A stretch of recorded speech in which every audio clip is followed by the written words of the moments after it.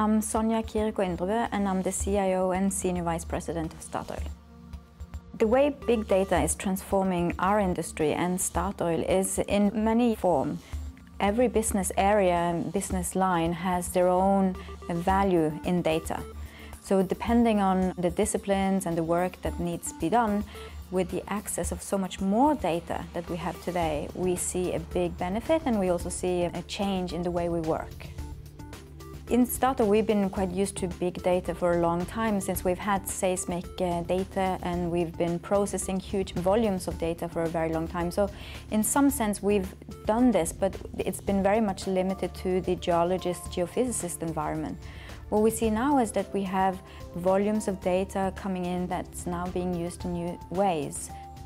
The access to data and new benefits are really very much linked to what we see changing, and that is that instead of just having the data into one silo, like one area, one discipline, we're able to share the data across disciplines, and we can see that the cross-connection brings new benefits.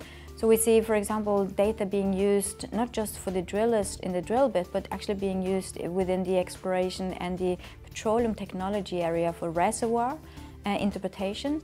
And also we see benefits where we share data between disciplines like finance and control and geologists and get new knowledge. What we do in Statoil is to try to orchestrate the volumes of data so that we're not just being overloaded. It's easy to drown in data today.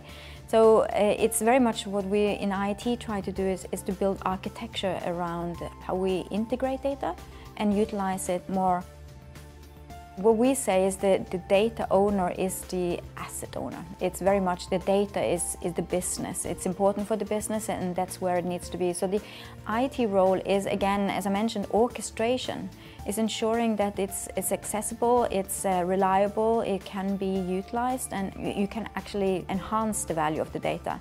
But what we do is we are very close connected to the business lines to ensure that they are the ones pulling the facts, pulling the data, and not just IT pushing it.